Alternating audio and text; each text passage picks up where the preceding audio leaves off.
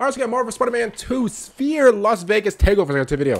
Now this Sphere, I've seen it a lot. I think like over the, oh, man, when did I first see it? I think I seen it like last For as month. long as I can remember. Brother, this Sphere is amazing. I don't know how much money they like invested into this, bro, but this is beautiful, bro.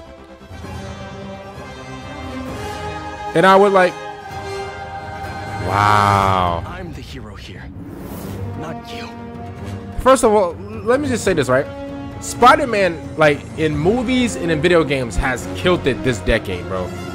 They have killed it, bro. This decade and last decade, bro. The 2010s and the 2020s, bro. Already, they have been killing it, bro. Movie-wise and video game-wise, absolutely domination, bro.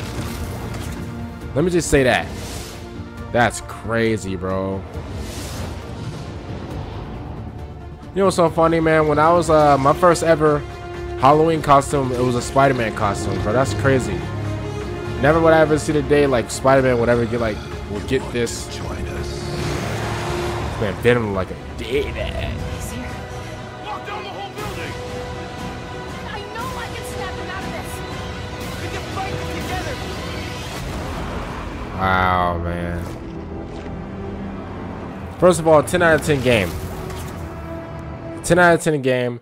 Oh, one more thing I wanted to say. I don't know how much it is. Maybe I gotta look it up. But I would assume that like, I mean, because obviously this is like an ad, right? So I would assume that like an ad on that Sphere, bro, would cost a lot of money. And that's just for anything. If you want to promote anything, like I'll probably see like Mr. Beast doing like, you know, promoting like his chocolate or something like that on that Sphere, bro. That's honestly crazy. I've seen the Xbox one.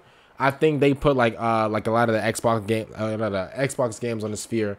Yeah, so I think I seen that a few days ago. But yeah, like Spider-Man on there, Venom on there, bro. This whole Sphere thing is really nice. I think I first seen it like a month ago.